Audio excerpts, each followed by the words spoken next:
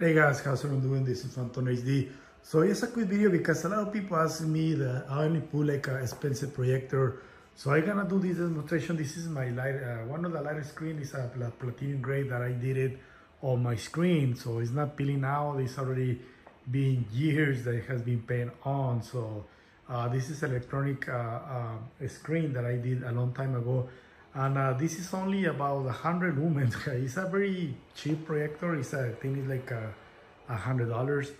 So it is a very cheap projector. When you get like this kind of projectors, I recommend you to have the lights on, because a lot of people ask me what kind of screen I need with those kind of projectors. I will go with white, because to be honest, this is a great screen, but you're gonna get better result with a white screen, because you know it's a very you don't have that many lumens. Even though I have a lighting, it's not pitch black. I also have this light in the back, but I have my main light off.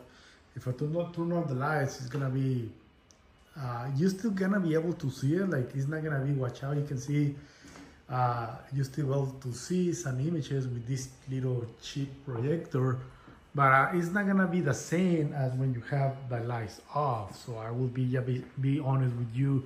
But with this kind of cheap projector that is only about $100, you want to experience projectors, and it's going to be your first projector, so it's going to be a good option to start. But to be honest, I recommend to go with a $300 projector, the ones Epson ones, or the ones are like 2-3 years old.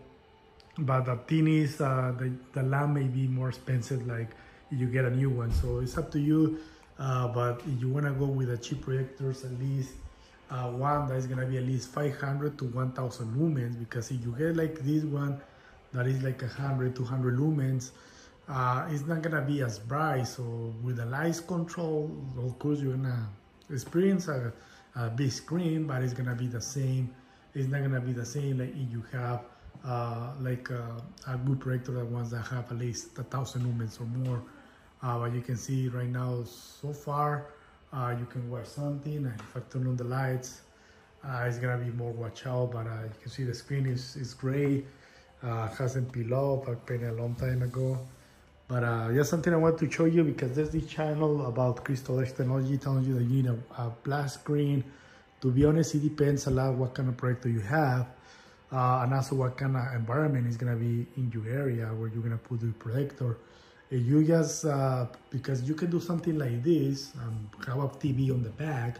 During the day, you can use your TV. If you guys want to watch a movie, you can get the electronic screen down, and you can put a projector in the back, or you like to ultra charge, you can do this way. So thank you guys for watching. Have a wonderful day.